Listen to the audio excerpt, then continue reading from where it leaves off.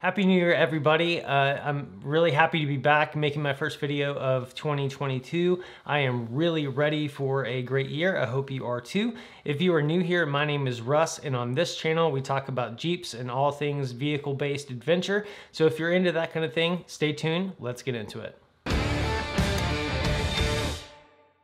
So right after we rang in the new year, my wife and I woke up to a little bit of a snowfall on the ground. So it was an absolutely gorgeous thing to wake up to, and really made me want to go and do some winter camping and some snow wheeling, but that's gonna have to wait just a little bit longer.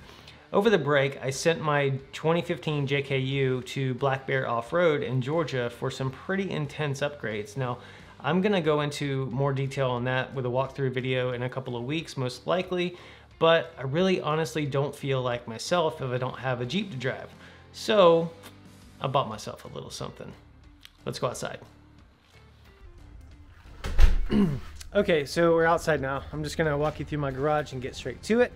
I bought the LJ, right? So I'm gonna introduce you to Gunny.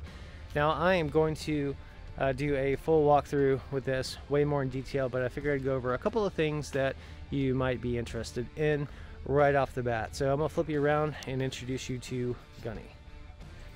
All right, guys, well, there she is. This is Gunny. It's a 2005 LJ.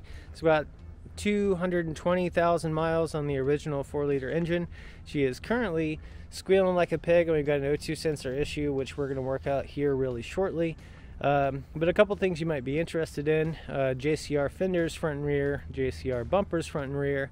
Got the Warn VR 10S winch on the front, the axles and the suspension. So the axles, it's a stock Dana 44 in the rear, Dana 30 in the front. They are both trussed and gusseted, running 35s with Mamba wheels, which my buddy Shelby's going to be getting those wheels, and I'm going to be transferring my Terraflex Nomads onto the LJ here. Now, there's a whole lot more to this that that my buddy did since he's owned it over the last 3 or 4 years. So like I said, we'll go into a lot more detail with that. It's a 2-inch suspension lift. We've got the Rock Crawler X Factor long arm kit. So what that means is it's a triangulated 4-link in the rear and a 3-link in the front. Yeah, it's a really capable rig, really well built, and I'm not going to do a whole lot of changes to it. I'm just going to get the codes gone and take it out and see what she's capable of doing. And it's a really great thing to have an older Jeep in your life, you know. So stay tuned for that, and let's get back inside. So yeah, there's a lot coming up in the next couple of weeks and couple of months. So with the JK being gone, I'm going to be wheeling the LJ for a little bit. I know that I'm going to be going to the Pisgah National Forest, the DuPont State Recreational Forest to do some wheeling and camping. I'm going to be going to Windrock in February to run Trail 16 with my buddies from Black Bear Off-Road and the Off-Road Trail team.